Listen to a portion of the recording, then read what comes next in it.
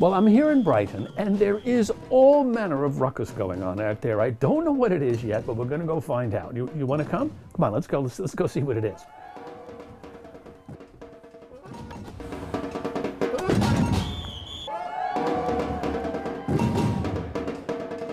Well, I'm here in Brighton at the now famed Burning of the Clock Festival. This wonderful gathering is a celebration of new beginnings, and boy, are you in for a real treat.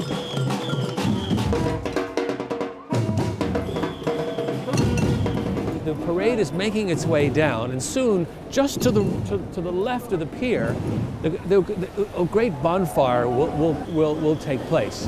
But a little bit about, well, what are they burning anyway? It's a burning of the clock. And so you saw the people with the little lanterns, the little candles inside those lanterns, is a marker of the passage of time. Isn't it fabulous? Don't I sound like I know what I'm talking about? Anyway, let's go have a look, okay? All right, let's go. Well, if you want an answer, you got to go to the right place.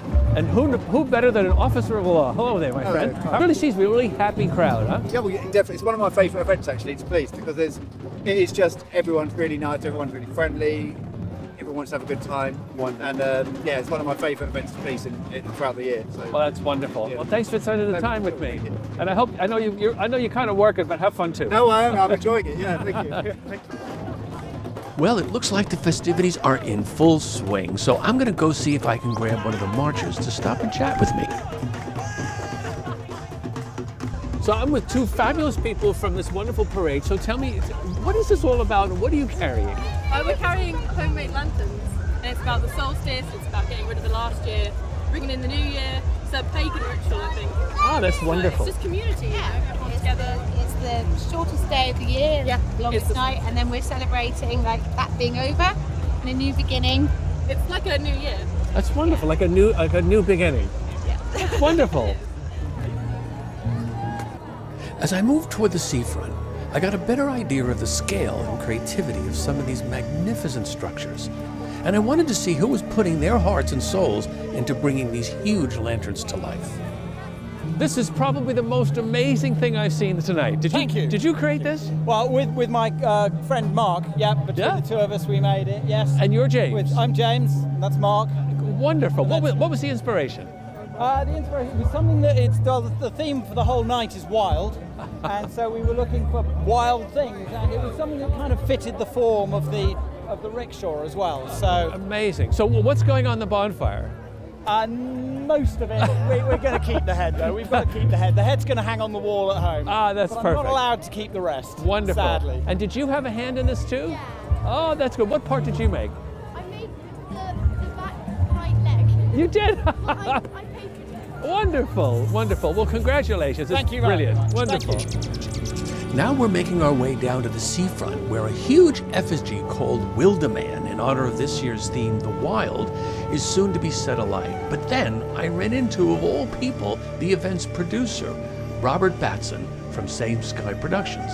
From your perspective, what is this thing really about, in your view? I like to think of it as kind of battling time. You know, it's on the longest night of the year, darkest day of the year, and we just do all these lights, this big fire. We're like, no, we can reclaim a bit of our time. You know, no matter what age you are, if you're a kid, if you're older, no matter what's your station in life, you can just get a little bit back of your time.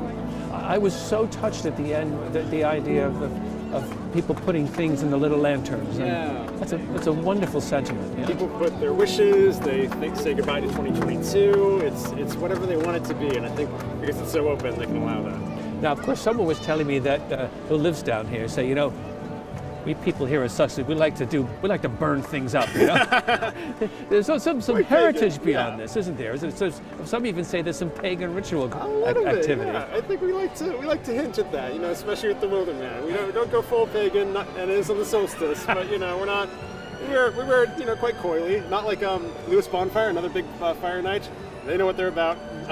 God bless them. It's a good event too. It's wonderful. I'm so happy that we've been able to connect with you on this. And congratulations on a spectacular event. Thanks so much. We've got to start fundraising for next year too. So if you know anyone who can happen to contribute, yeah, please, same sky. You know, help we can get. Well, so there you have it. They're going to burn the whole thing.